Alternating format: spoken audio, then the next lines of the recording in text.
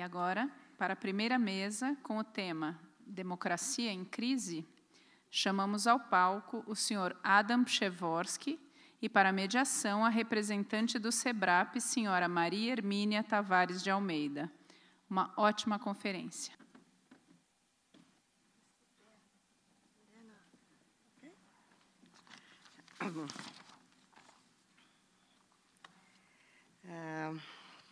Boa noite. É com alguma emoção e muita alegria que eu dou início à primeira atividade de comemoração dos 50 anos do Cebrap. A emoção e alegria pela comemoração dos 50 anos, porque foi no Cebrap que eu iniciei minha carreira acadêmica, e foi o Cebrap que, de alguma maneira, abriu a possibilidade para as pessoas que, na minha geração, estavam saindo da universidade em plena ditadura militar, de oferecer um horizonte, uma posição digna, uma saída digna naquela situação. E eu também estou muito feliz de estar aqui pela possibilidade de apresentar o Adam Przeworski, que eu conheço há quase tanto tempo quanto os anos que o Cebrap está comemorando hoje, no mínimo uns 48 anos, né, Adam? Cientista político, Adam graduou-se pela Universidade de Varsóvia, obteve seu doutorado na Universidade Northwestern, nos Estados Unidos, foi professor da Universidade de Missouri, da Faculdade Latino-Americana de Ciências Sociais, no Chile, onde nos conhecemos, da Universidade de Chicago e de muitas outras instituições mundo afora, e, atualmente, professor da Universidade de Nova York. Em 2001, recebeu, juntamente com colaboradores, o Woodrow Wilson Award, dado pela Associação Americana de Ciência Política, pelo livro Democracia and Development. Em 2010, recebeu aquele que é considerado o Nobel da Ciência Política, o Johann Skytte Prize in Political Science, que lhe foi conferido pela Universidade de Uppsala por elevar os padrões científicos na análise das relações entre democracia, capitalismo e desenvolvimento. O sociólogo Vilmar Faria, fundador do Cebrap e principal responsável por enraizar na instituição a cultura da pesquisa empírica rigorosa, assentada em métodos sofisticados no tratamento de dados, costumava pensar os problemas em termos de geração. E ele sempre me perguntava, bom, como vai ser a contribuição da nossa geração? Por nossa geração, ele entendia o grupo de intelectuais progressistas, nascidos em algum momento da década dos 40, mais novos, portanto, que os fundadores do Cebrap, e que jovens adultos tiveram que buscar seus caminhos pessoais e profissionais sob o autoritarismo, não só no Brasil, mas em outras partes do mundo, onde vicejavam diferentes formas de autocracia. Adam Przeworski pertence a essa geração que se formou em uma época em que a democracia era antes esperança do que realidade em muitas partes do mundo, esperança cuja realização parecia longínqua e problemática. Para quem se formou nessa época sombria, a paixão intelectual sempre foi indissociável do compromisso com a mudança política que requeria, de um lado, ocupar-se das grandes questões e, de outro, manter o equilíbrio sempre difícil entre o fazer acadêmico e o compromisso político. Adam Przeworski é, de longe, o mais capaz dessa geração. Além de ter sido professor de alguns de nós, que sorte nós tivemos, é um mestre cujas ideias nos desafiam, cujo rigor, método e domínio dos instrumentos de análise nos fascinam. Sempre que eu termino a leitura de algum trabalho seu, eu me pergunto, puxa, como é que ele conseguiu fazer isso? Não é? Democracia é o grande tema da sua obra, espalhada por mais de dezenas de livros e outros tantos artigos. Graças a Adam, conhecemos a natureza do compromisso que possibilitou compatibilizar capitalismo e democracia. Entendemos melhor o que acontece com partidos de esquerda antissistema quando começam a disputar eleições para valer. Ficamos sabendo que os processos de democratização podem ocorrer em qualquer ponto da vida de uma nação, como resultado dos conflitos e escolhas de grupos favoráveis e contrários ao status autoritário. Mas aprendemos também que é preciso ter atingido um certo nível de desenvolvimento econômico para que a democracia passe a ser uma opção preferida de todos os atores politicamente relevantes. Em seu último livro, a ser publicado em breve, Adam Przeworski discute com enorme riqueza de informação, rigor na análise e muita parcimônia nas conclusões, questão tão atual quanto inquietante, a questão das crises da democracia contemporânea. É disso que ele vai nos falar hoje. Obrigada, Adam, por comemorar conosco 50 anos de Cebrap, da única maneira que vale a pena, nos desafiando a continuar pensando grande.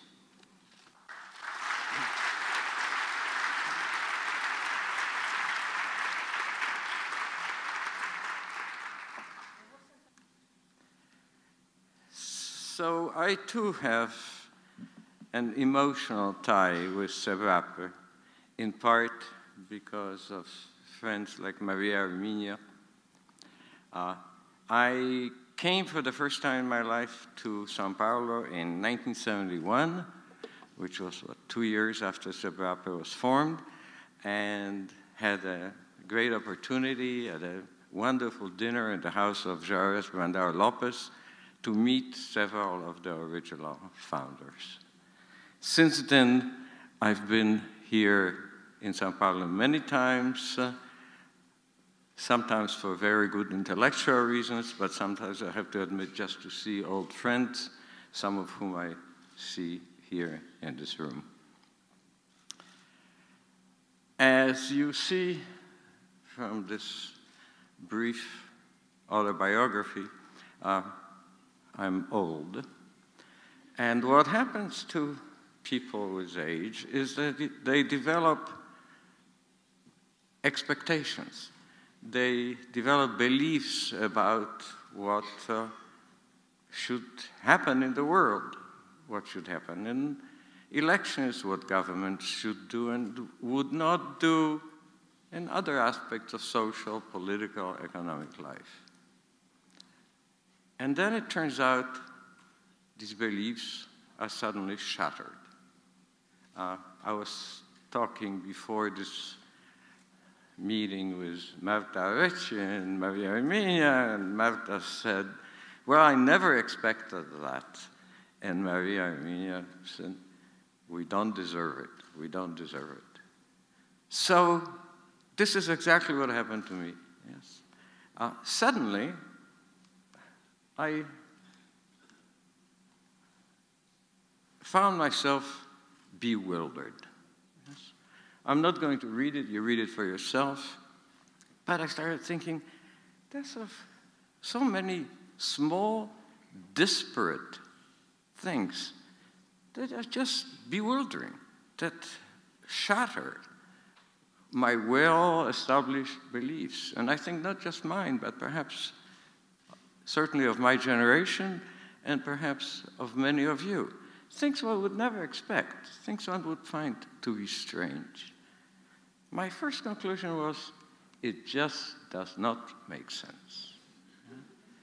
But we intellectuals have this compulsion. Well, more than that, perhaps that's really our task. Namely, our task is to make sense. But that is not a simple endeavor. So I want to begin with a warning. It's a deceptive exercise, yes? As Pangloss says in Voltaire's Candide, everything must have a cause. And if you read the waterfall of writings on crisis of democracy, you immediately find that the first principle of dialectics is confirmed, that everything is related to everything else, yes? So everything immediately makes sense. Well, maybe yes, maybe not. In fact, tracing causes is an extraordinarily complex, technically difficult endeavor, so I'm going to be raising doubts. Moreover, it's not even clear what are the facts to be explained. Yes? Which parties are the radical right parties? What is the marginal product of chief executive officers? Et cetera, et cetera. My former colleague at the University of Chicago, an eminent statistician, Leo Goodman used to say, a fact, in fact, is quite abstract, yes? We make these facts, okay? So we have to be skeptical about them. To focus my bewilderment, I'm going to be asking questions about crisis of democracy in Europe and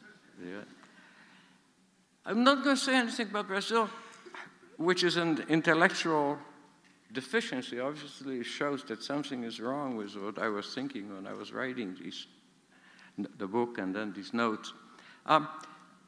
As I started thinking about crises of democracy in Europe and the US, I paused at one time and I thought, well, what about Latin America? And then I thought, no, things in Latin America are different. It seems that I was wrong, and I still don't know why. I still don't understand why. Part of the reason I'm here is, in fact, to hear from my friends in what way I'm wrong. Yes, and are they similar? Are they not similar?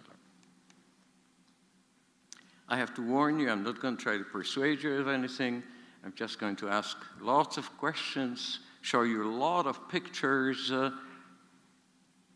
So it's at best a research agenda. I certainly provide no answers. I will leave you deeply discontent because I'm going to leave everything open. So crisis, let me just say very quickly, because it's sort of a schema of analysis. Democracy is in crisis if some conditions threaten its survival. The kind of standard theories or hypotheses you hear of this kind are that democracy is in danger if it fails to generate some modicum of economic welfare, if it does not imbue people with confidence in its institutions, if it fails to maintain public order. How to tell?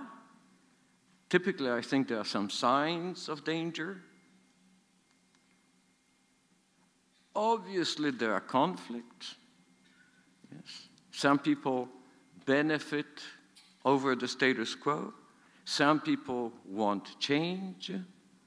People have different values, putting different weights on liberty, equality, order, authority, etc. So conflicts are inevitable. And I believe that each crisis contains in itself a set of potential solutions, and these solutions may be that the disaster disappears, that some partial tinkering works, that there is a gradual deterioration, or a discrete collapse. The plan, and I have to warn you that I may be a little bit longer than I should be, so I'm going to go fast, is I'm going to say just a few words about past history of crises. I'm going to delve deeper into what I think are current conditions, indications of crises, and perhaps some potential causes of these symptoms. And then I'm going to locate the present and the past to speculate, and not more than speculate, about the future. I'm going to, in particular, talk about the possibility of backsliding, which I see as the greatest danger for democracies. So let's talk about the past. I take democracies that existed after 1918 and which were consolidated in the sense that they experienced at least two partisan alternations in office as a result of elections, yes? So these are democracies in which the government changed as a result of elections at least twice. There were 88 of them. And then I also do little case studies of Germany, Chile, US under Nixon, and France between 58 and 62.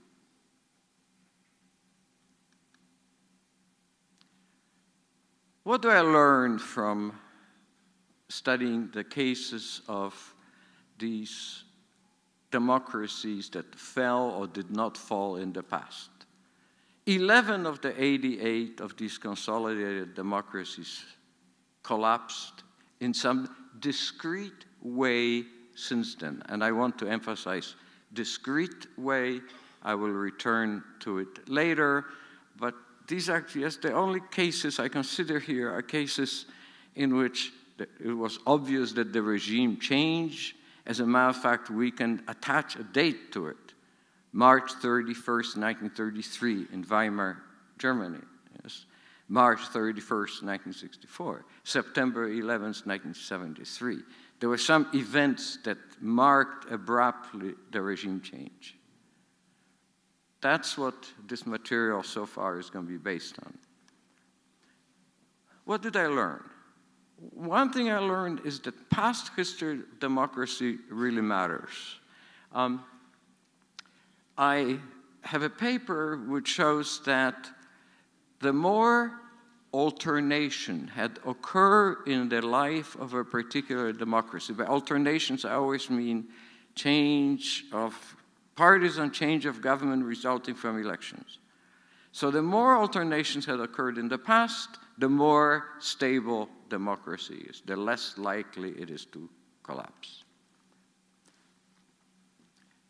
That really matters. Disasters of different kinds matter. Income matters. I will return to it again. Wealthier countries, democracy is less likely to collapse in wealthier countries. Growth rate matters when you compare the democracies that fell and those that survived. Inequality matters again in a predicted way. So from here, you basically get what you would expect. Economic crises, collapse of income by at least 10% in 3 consecutive years. They're dangerous to democracy, but not very dangerous. Government crisis, the kind of institutional limbos in which it's not clear who has the right to govern, are actually a little bit more dangerous than economic crises, but also not mortal. Signs, there are all kinds of signs among those democracies that fell. Basically, they were anti-institutional, and in that epoch, there was anti-democratic movements and widespread violence by the state, against the state, and private between the groups. Institutions matter. Yes. Political paralysis, situations in which the government cannot govern, are extremely dangerous. This point goes to Juan Linz with regard to Weimar Germany, but it's also true of Chile between 1970 and 1973, where there was a complete stalemate between the executive and the legislature. Institutions do matter.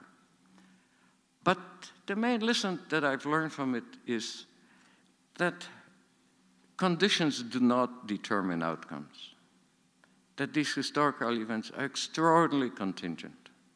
Yes? You can always pose counterfactuals. What would have happened if the communists decided to support more left candidate in the German election of 1925? Perhaps then Hindenburg would not have been president, he would not have appointed Branting, things perhaps, and that led to Hitler, things perhaps would have been different. What would happen by 1932? Fritz Stern, a foremost historian of Germany, at one time says, by 1932 the collapse of democracy was inevitable, but the advent of fascism was not.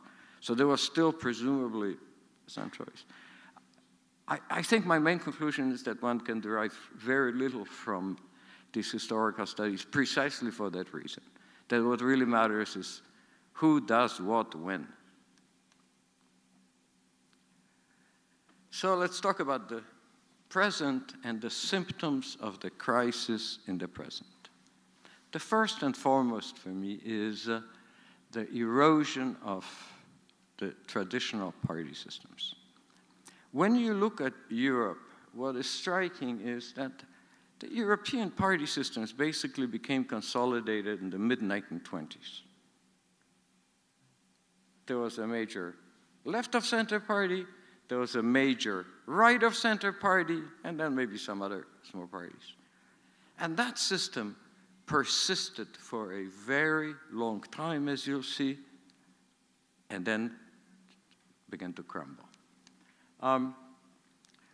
New parties appeared. By new parties, I mean parties that did not get 20% share of vote before 1925, and then passed that threshold of 20% later on. You will find that between 1924 and 1977, it happened in 1 in 7.6 years.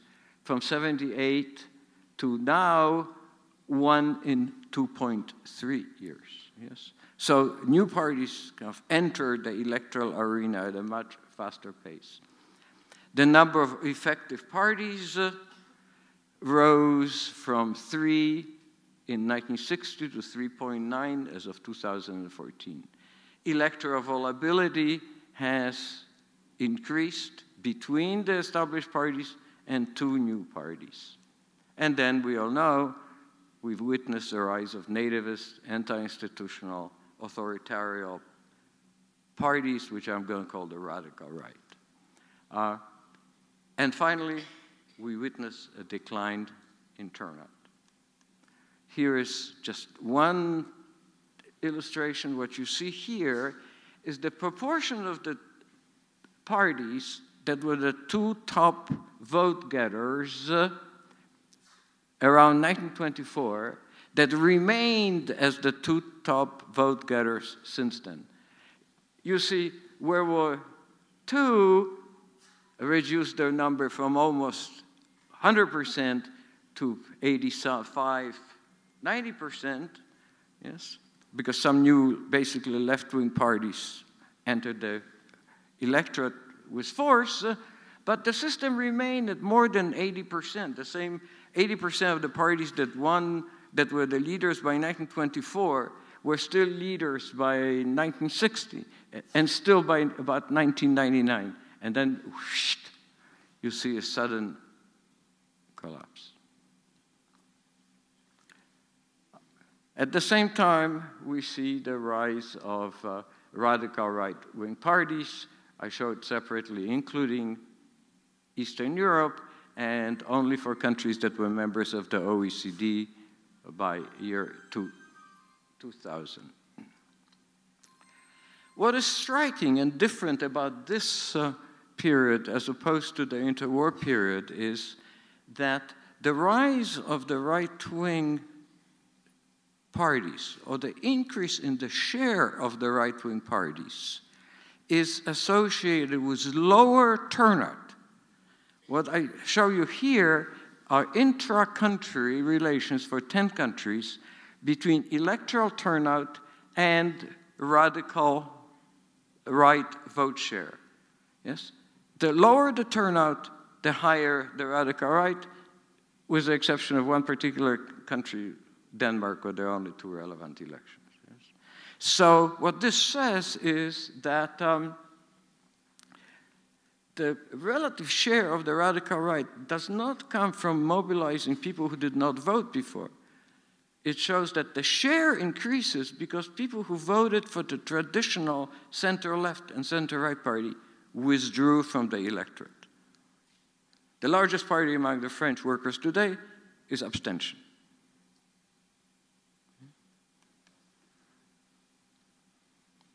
The issue which is intensely debated among political scientists is whether this withdrawal occurs because the 2 main parties basically became indistinguishable. Maraval has very beautiful data showing that programmatically they've become almost indistinguishable, or because the traditional parties distanced themselves from voters on some other dimension. the second dimension argument goes back to Lipset, who claimed that the second dimension is authoritarianism. You can have left-wing Democrats, left-wing authoritarians, right-wing Democrats, right-wing authoritarians.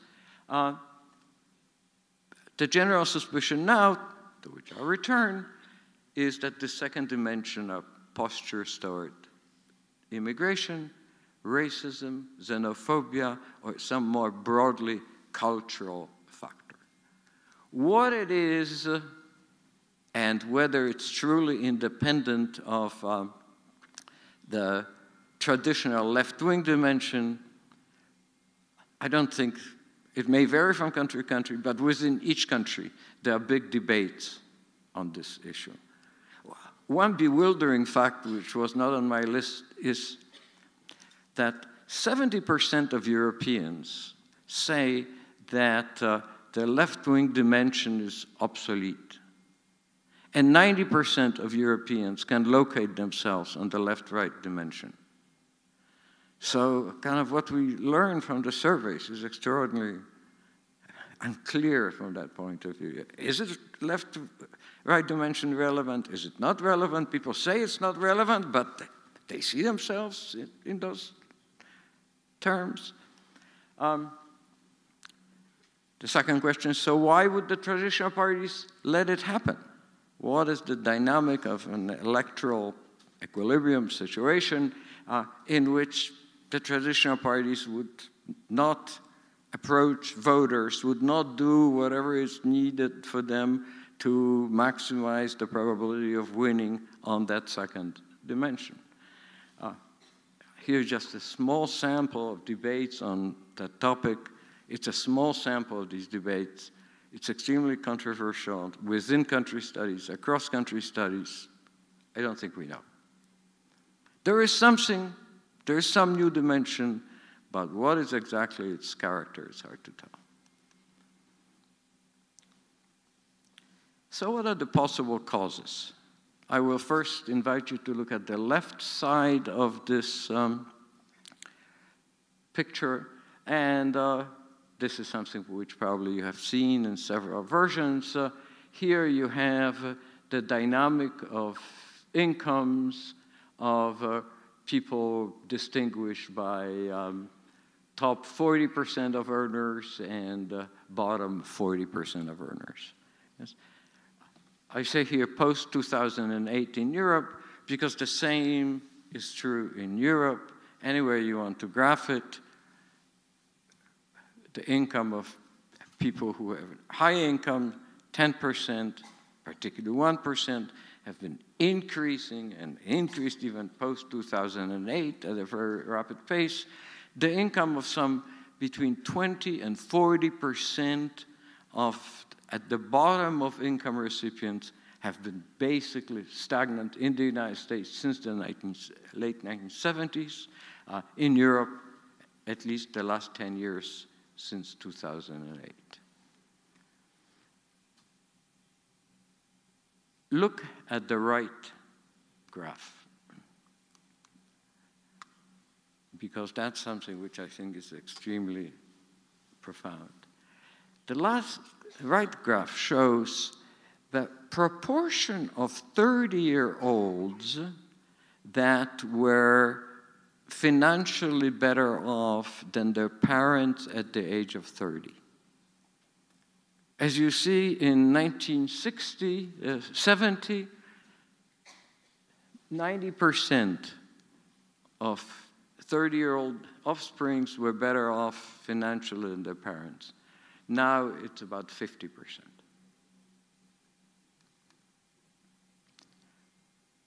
Here are people's expectations. As you see, in the US, 60% of respondents say that they fear that their children will not be as well off financially as they are. In Europe, it's even more, 64%. In Latin America, it's understandably lower. Latin Americans are still relatively more optimistic.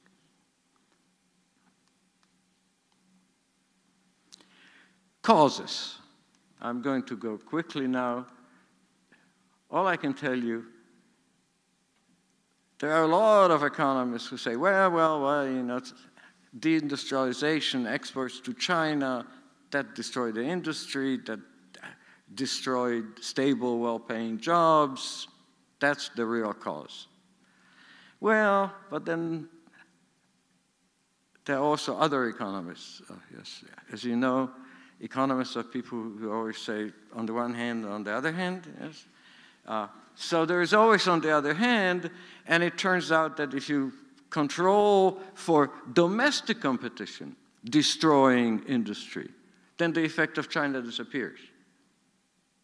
If you start looking at, in general equilibrium terms, that is, you start considering prices, then it turns out that in fact economic opening increases welfare rather than decrease welfare. So where we are, I don't know. A lot of people think that globalization causes inequality. There's a very beautiful book by Helpman which argues, and I think shows that this is not true. We don't know. Let's leave economists to argue that out. I do want you to keep in mind what is clear, as Danny Roderick emphasizes, that there are winners and there are losers. That much is true. Here I come to something which is close to my heart. As you see here, this is a picture of the productivity per worker and wage per worker. And see what happens about 1978. Yes. Before 1978, in the United States, as well as in Europe, wages grew at the same time as productivity. As a matter of fact, the elasticity of wages with regard to productivity was almost exactly 1. And then what happens in 1978? The jaw opens out, and I think it's a jaw-opening picture, yes? Something suddenly breaks. The same is true in 8 European countries later, as of 1899. The same jaw opens up. Now, what happens, I think, is that, what happened somewhere between mid-1930s and which lasted until mid-1970s was something to which I refer as class compromise. And by this I mean unions and working class organizations and working class parties learned that they cannot abolish capitalism, they have to live with it, and that their future depends on being moderate. So they moderated their wage and other demands. Capitalists learned that they can live with those demands.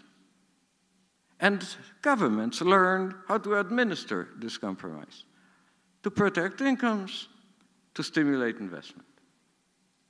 And then I think what you see here is just a collapse of this compromise, I think, under the push of a deliberate, premeditated neoliberal offensive, I think an autogolpe of the bourgeoisie. That's what I think neoliberalism was, and here you see the consequences.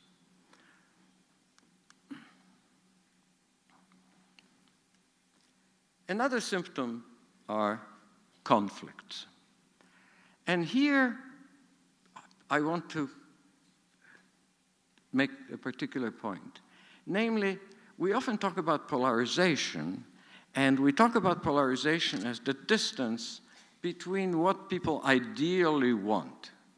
Yes? So, say, there are a lot of people who want taxes to be low, and then a lot of people who want taxes to be high. The bigger the mass, and the further these rates, which we would prefer, the more polarized is the society. And that's the traditional way of thinking about polarization. But there's another aspect of polarization, which I think was ignored, which is, so how do people who have particular different positions, how do they see each other? and what they are willing to do to each other. Yes? You may want very permissive abortion legislation. I may want very restrictive abortion legislation. But then the question becomes, if we differ, what do I think of you? What am I willing to do to you? So conflict, I think, or polarization has these two dimensions. And I think what we've observed is not only polarization of ideal points, but also precisely kind of increased hostility between people if you control the distance between the ideal points. So what you see here on top is polarization in the United States on what is called their conservative liberal dimension, where you have two parties, Republicans and Democrats. They're almost indistinguishable still in 1994. They are beginning to see two peaks in 2004, and look how far away they are, the peaks are from each other now. Yes? So it seems that ideal positions of people, at least on that dimension, has really diverged. In Europe, this distribution tends to be trimodal. That means there's the little hill about center-left, there's a big mass in the center, and a little bit hill on the center-right. Moreover, there are no clear trends of polarization in Europe. It increased in some countries, decreased in a few countries, and remained the same in other countries.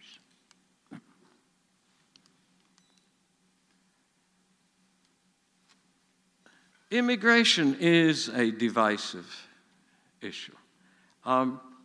Here I show you attitudes toward immigration by supporters of political party in the United States, but the distribution of positions toward immigration is also bimodal in Europe. That means there is a big mass of people who say that having more immigrants is good for everybody, and there is a big mass of people saying that having immigrants is bad for everybody, and they're far apart.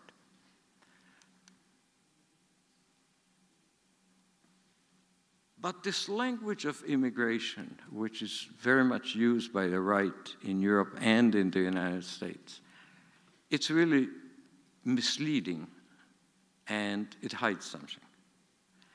Yes? This language, if you hear the right-wing politicians, whether President Trump or Madame Le Pen, it's all about control of our borders. Yes? Unless we control the flow of people across our borders, we're going to lose national sovereignty. No state can permit. But I don't think it's about the flow. As a matter of fact, before Trump came into power, there were more Mexicans leaving the United States for Mexico than coming from Mexico to the United States. So the effect of the wall is going to keep Mexicans in, not to prevent them from coming. It's not about the flow. When Mrs. Le Pen says immigrants, when Trump says immigrants, they don't mean people who are crossing the border. They mean people who've been there for 3 generations. Yes? They mean Maghrébins, North Africans, Arabs in the Paris of suburb who are there for 3 generations. That's what she means. I think that immigration is nothing but a code word for racism.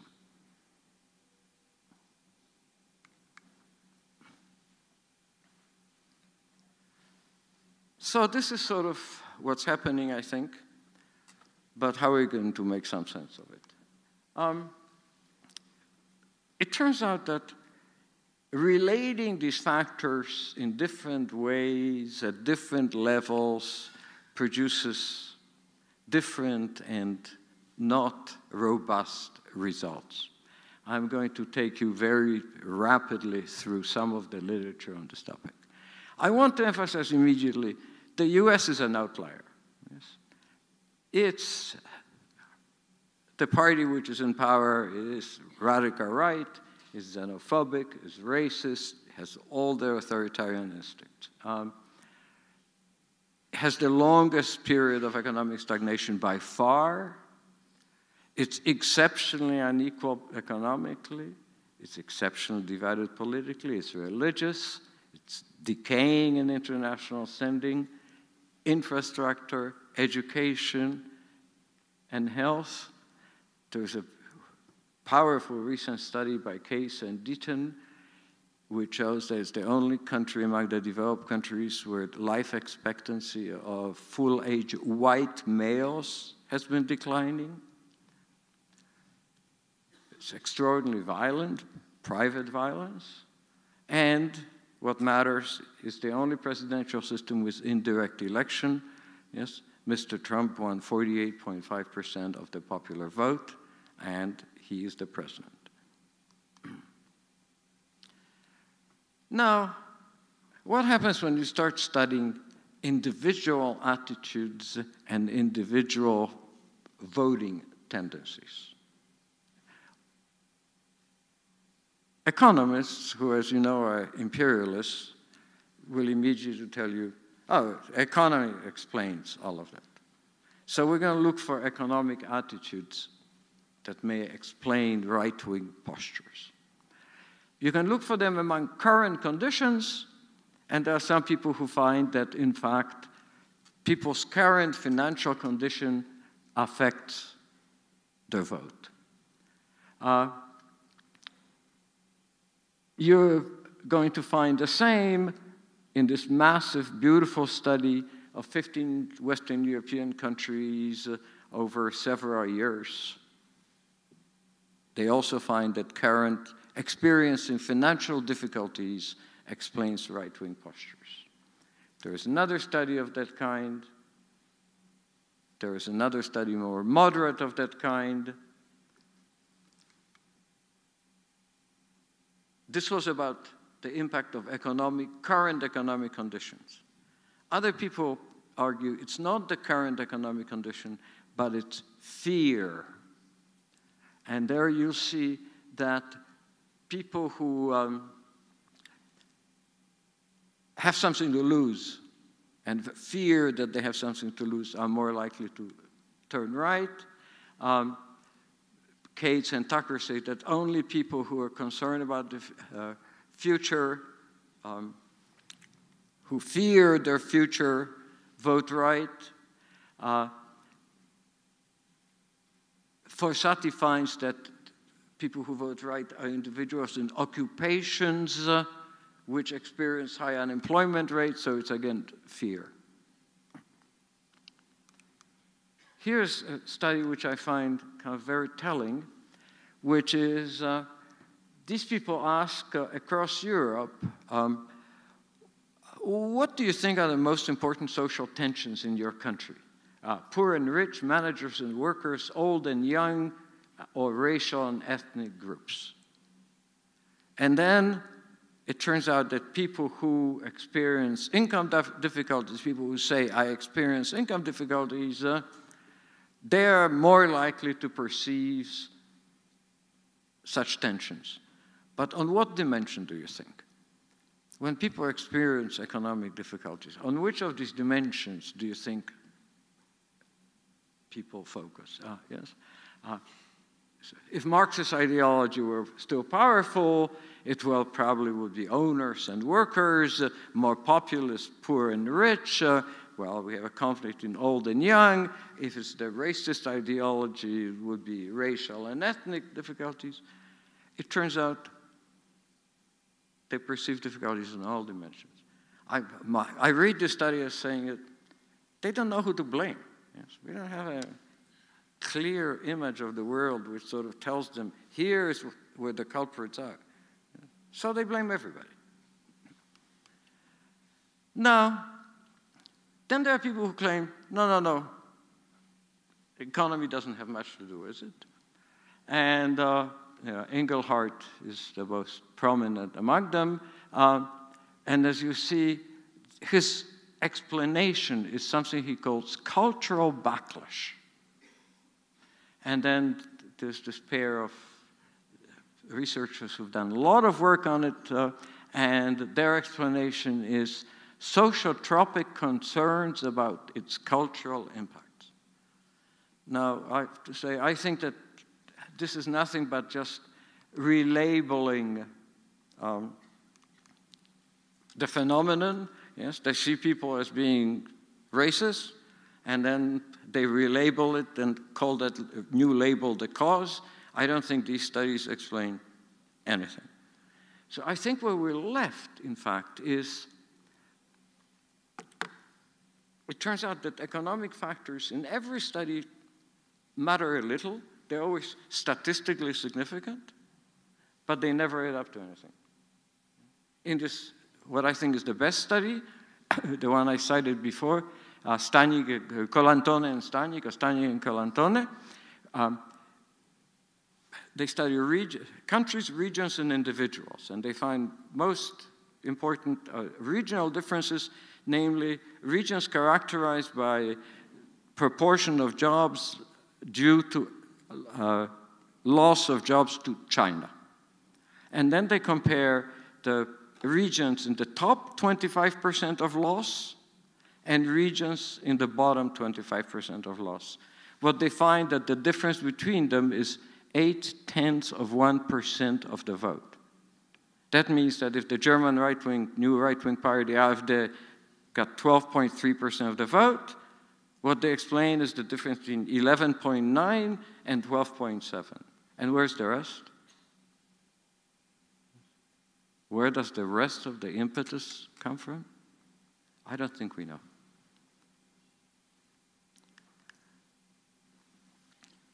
One topic of debate is, so are these new postures, are they induced by other transformations, such as those that I have portrayed to you, or are they not? There are a lot of people who show that, yes, this is a beautiful study which shows that polarization in the US House of Representatives trails extremely closely, and it's kind of U-shaped, income inequality. So basically, the claim there would be income inequality induces polarization. If you look at frequency of arrival of immigrants and anti-immigrant postures, that correlates very well in several countries. Not in all, but in several countries. So that's one hypothesis. But another hypothesis that these attitudes have been always there.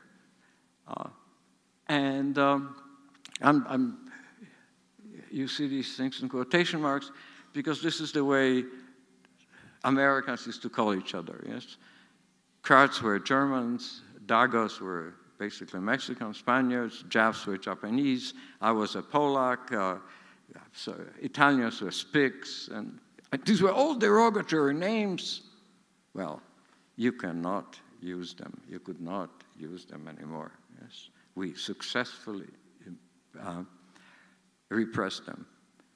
So perhaps Jan Elster has a very beautiful lesson on the civilizing force of hypocrisy, yes? So perhaps we've all been hypocrites, and it had a civilizing effect. And now, Mr. Trump just said, the hell with it. Okay? I'm going to call people the way I want. I'm going to say what I want. And people started using that language. Very interesting. Patriotism was a word you could not use in Germany or Japan until very recently. And part of the AfD's claim is, what's wrong with being a patriot, German patriot? If other people can be patriots, why can't Germans be patriots? Suddenly this word sprung back to the political language, and it's a dynamite word, yes? We know what German patriots, who they were and what they did, yes? That's why it was repressed for such a long time. A paradoxical effect, actually observed by my daughter, to give her credit, is that I think what we're witnessing in the US at the moment is that the elimination of taboos by Trump on the right broke the taboos on the left. Yes. Now in the US, people call themselves socialists suddenly. Yeah, you couldn't call yourself socialist since McCarthy time. And now people competing for office, actually some of them even won office, call themselves socialists. And they advocate things, they say things that we're not saying in the past 20 or 30 years. As a matter of fact, I think the only country that I know when one can hear social democratic language today is in the US. So maybe taboos got broken on both sides.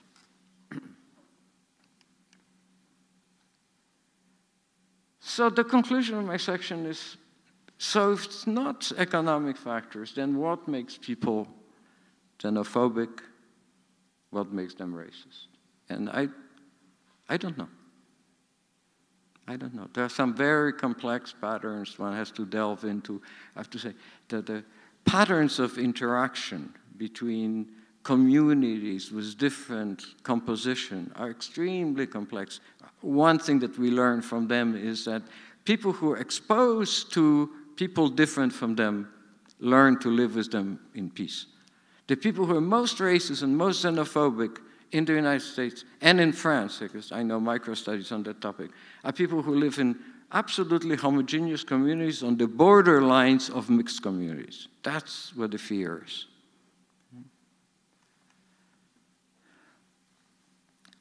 So, the last section is about the future.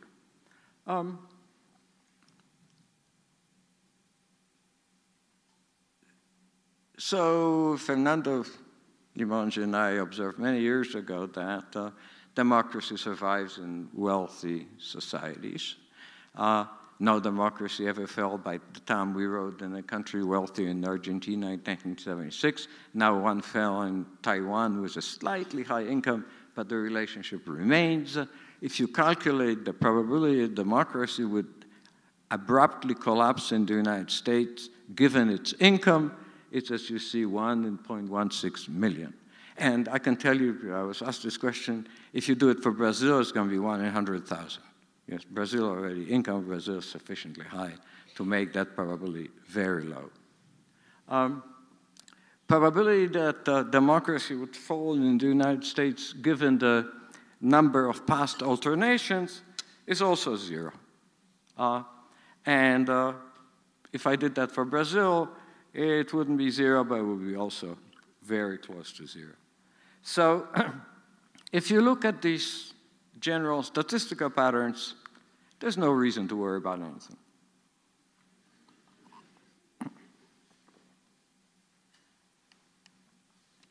But we're still nervous. So why are we still nervous?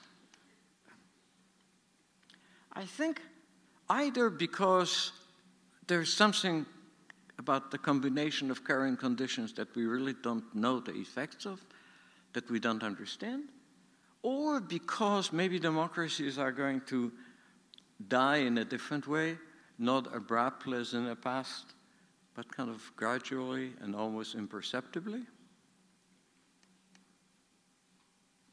So here's just, I don't know if tables help very much, but here's sort of a table that compares the past and the present. What you have in the column survive are the means of these variables for those democracies that survive in the past, that is between 1918 and 2008. Then in the second column, those that fell, and you see those that survived had much higher income, had a higher growth rate, had a higher labor share, had a lower Gini before redistribution, lower Gini after redistribution. And then in the last two columns, you have conditions for countries that were members of the OECD as of 2000, that excludes Eastern Europe and Mexico, and the US. As you see, income now is higher than among countries that survive. Growth rate is, after 2008 has been miserable. Yes.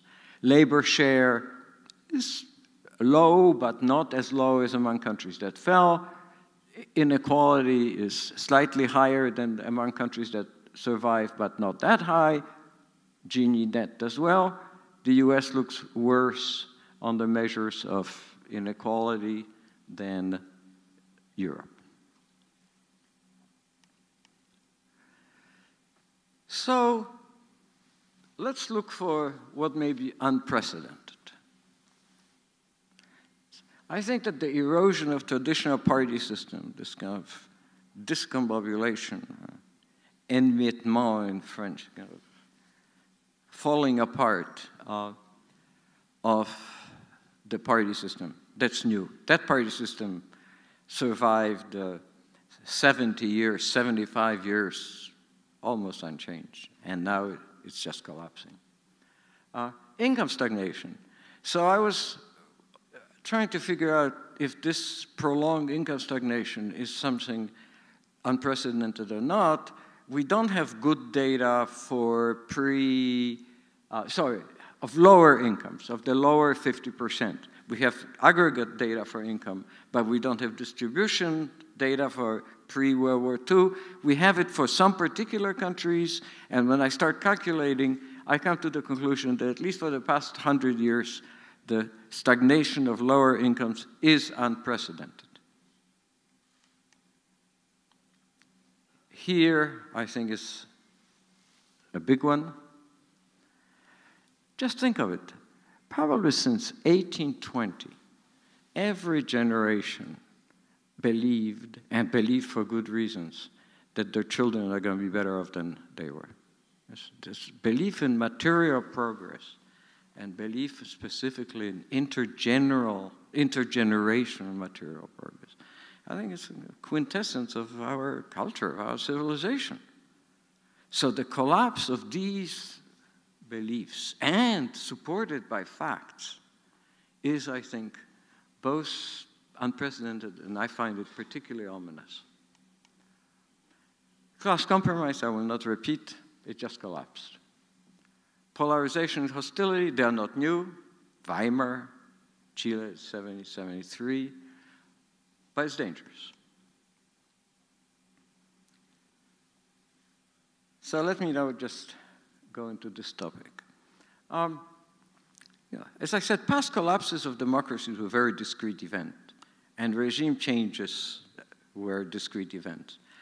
When Fernando Limongi and I and some other people were classifying regimes, we were doing it in the late 1990s, we basically could say, these are democracies, these are non-democracies, and there were a few cases where we couldn't tell.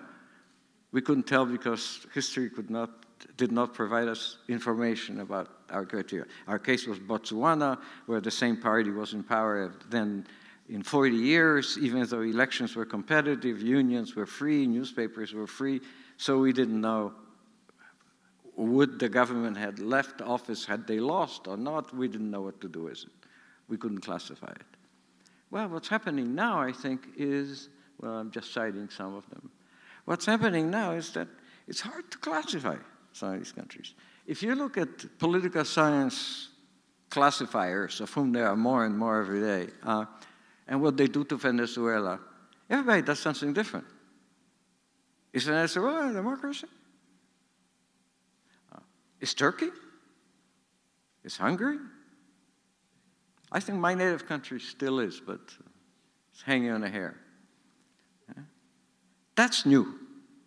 I think the number of these cases which hold some kind of elections, observe all the democratic decorum, I'll talk about it in a second, has greatly increased. And therefore, the markers are no longer that clear. Why are they not clear? Because I think that the new phenomenon, what we learn from those countries that I have just described, and we're learning from the United States now, is that you can subvert democracy by stealth, and I use here a sort of definition of a Hungarian, actually, writer, the use of legal mechanisms that exist in regimes with favorable democratic credentials for anti-democratic ends. That you can destroy democracy democratically. One of the shocks for me was that it turns out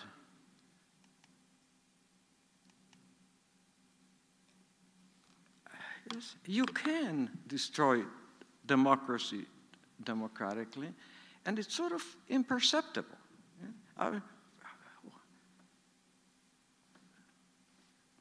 In Poland, the parliamentary rules said that the parliament must hold hearings on all bills proposed by the government. So what did the government do? They started to propose its bills as private initiatives of its members and not hold hearings on its legislation. You see, this is minor. Yes, nobody looks at it. And it's very profound, yes, because it means bills are not subject to discussion. Another trick from Poland, which I very much like. So the parliament passed a law obliging the Constitutional Court to consider cases in the order in which they appear. Innocent, yes? What's wrong with that? What's the effect? The Supreme Court has a backlog, the Constitutional Court has a backlog of about 3.5 years. That means what? That the government has 3.5 years of discretion without being, yes, the constitutionality of laws being reviewed by the court. And you can go on, and I just kind of give it categorically, but one can go on and on and on and on about measures that appear perfectly democratic and that end up in, I think, have two effects.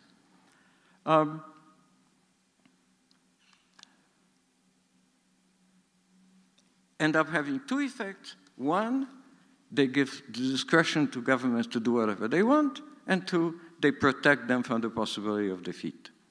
You can reach those two states democratically.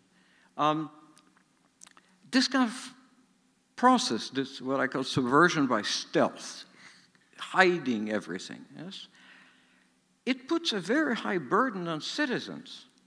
Yes? So suppose, as Bilan's colleague does, I like that, 2 papers of his, that people care about some policy outcomes. They like some policies of the government, but they also care about democracy, and if they really anticipated and knew that what the government is doing may be good for them in the short run, but is going to have a cumulative effect of destroying democracy, then they would not have supported this government. But the burden put on citizens is enormous. Yes? It's so hard to figure out whether that's really constitutional, unconstitutional, democratic, not democratic. Note that all of these governments use democratic language. Yes, I am a Democrat. Everything I do is on behalf of democracy. So people would have to see through something that even constitutional lawyers cannot see through very often. Yes.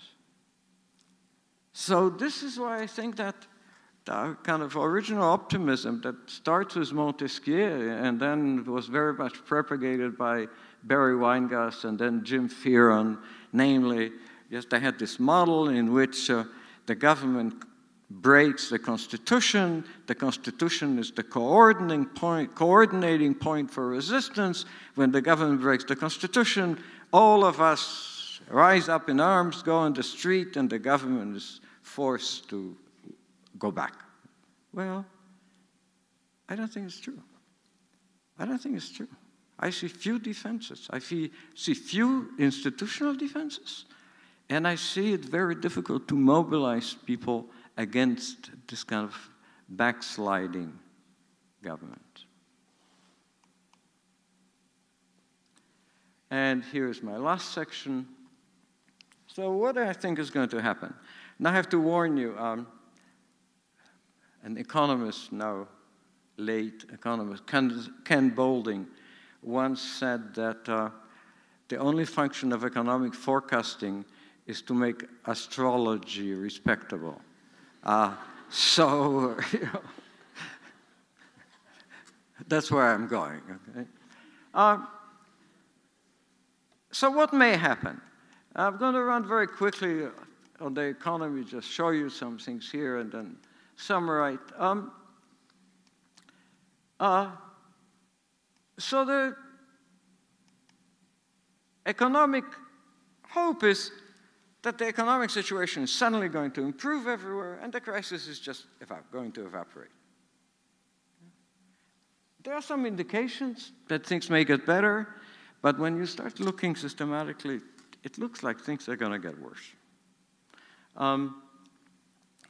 Automation is just replacing people from all kinds of jobs. In the past, it turns out that for every job lost to automation, another job was created elsewhere. But now the forecasts are much more catastrophic. Yes, the old automation replaced muscles by machines. The new one is replacing brains by machines.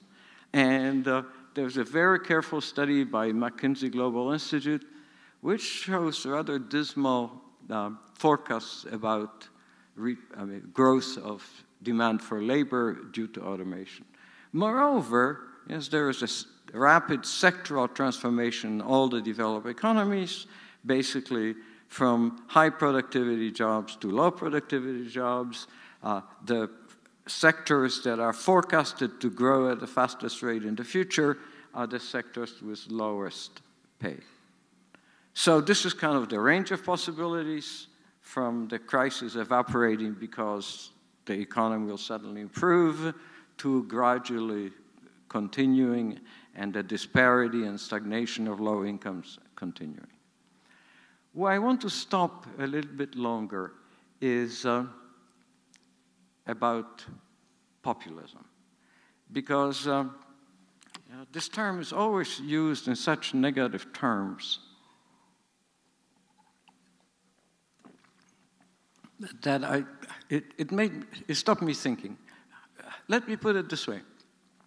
I think it's logically inconsistent to complain about persistent or growing inequality and complain about populism. Yes. If by populism you mean critique of traditional representative institutions, maybe even rejection of traditional representative institutions, then it's obvious that something must be wrong with those institutions. If these institutions function well under democracy, we would not have had the kind of inequality that we have.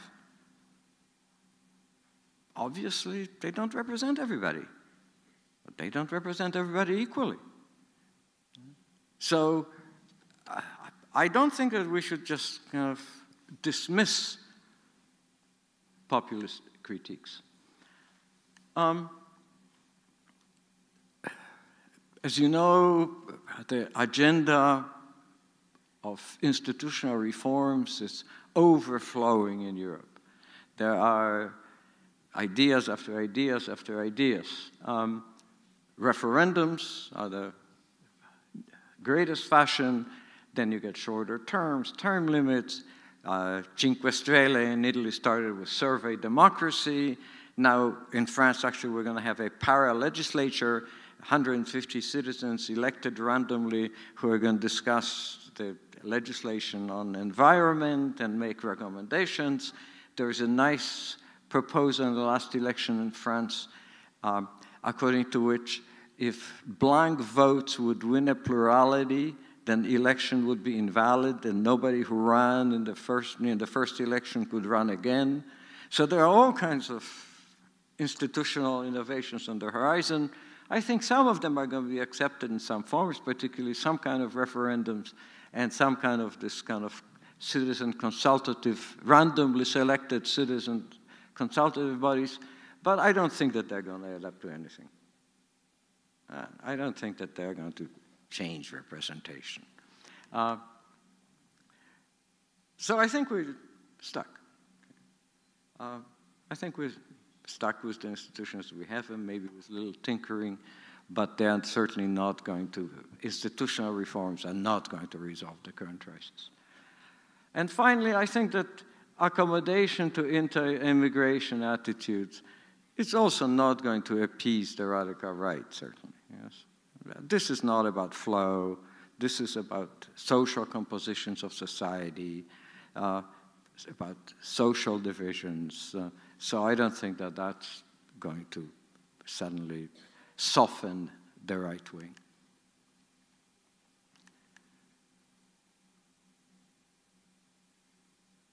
And finally, what I find ominous is that this situation, the political situation, cultural situation, social situation, seems to have deep social roots, that it's really penetrating the social fabric. Look, here are some numbers from the US. So in 1960, 5% of Republicans and 4% of Democrats would have been unhappy if their offsprings married a supporter of an opposite party. By 2010, these numbers are 49 and 33. So you see the divisions, yes, go down in the social structure. Let me just tell you an anecdote. The biggest family holiday in the United States is the Thanksgiving. That is really when everybody goes, where families reunite once a year. An average Thanksgiving dinner lasts 2.5 hours. In the last Thanksgiving, if at the Thanksgiving dinner there were people who came from districts that were won by different parties, so some people came from a Democratic district, traveled home, and some people from a Republican district traveled home, the dinner lasted 30 minutes less. People are afraid to talk politics. Yes? People are afraid of talk politics. I don't know if you have this experience, but I have it, particularly in France, that you kind of wait for some signals before you know whether you can talk politics or not. Yes? And I'm thinking about Chile.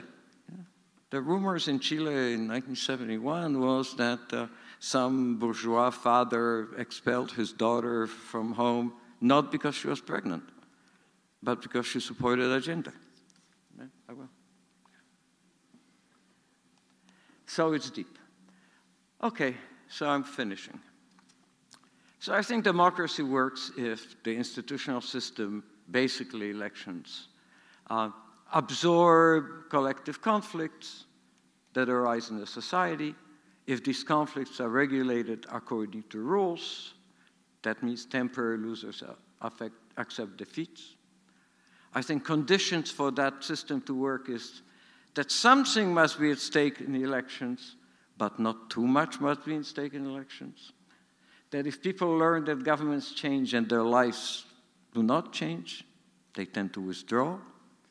If people learn that being electorally defeated is extremely costly to them, they go to find other ways of defending themselves than organizations within the institutions. I think the losers must have a chance to win in the future. If the government is successful to closing all the possible ways of winning in the future, people have no choice. The organizations which channel conflicts must be able to discipline their supporters.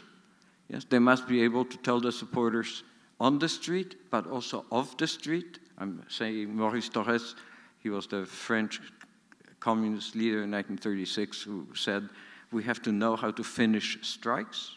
Yes, they have to be able to do that. And between elections, there is a very nice paper by a former student of mine, Sebastian Sayeg, who is coming here, I think, next week, which shows that people don't come out on the street when the government governs, but does not quite ignore the opposition. If the government cannot pass any legislation, you have unrest. If the government passes all its bills, you have unrest. So the government has to be able to govern, but not to dominate completely. You see the title there, Paper Stones, because this whole idea comes from an essay by Friedrich Engels in 1895, who basically says, look, in the past, the only way the workers could defend their interests was to use cobblestones. In French, the word is pavé. You know, the square street stones from which streets were built. You lifted them, you built a barricade, and you threw them at the cavalry. And Engels says, but now we vote. we can gather things by using a piece of paper rather than using stones. Yes? So votes are paper stones. What do you think, what is the situation now, I think? Divisions are deeply rooted in society.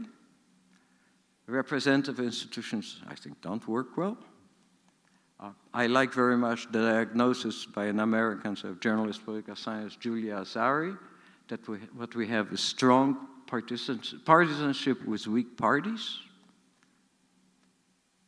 I don't think solutions are obvious. I think that that's where we are, that we are in kind of a Gramscian crisis. The old is dying, and the new cannot be born. And in this interregnum, a great variety of morbid symptoms appear. So, a Polish saying is that a pessimist is but an informed optimist, and I will just leave you with this perspective. I think what's happening on is not catastrophic. I don't think democracies are going to abruptly be subverted, abruptly die, but I think that this crisis is going to linger. At times it's going to be ugly, and the solution is not around the corner. Thank you.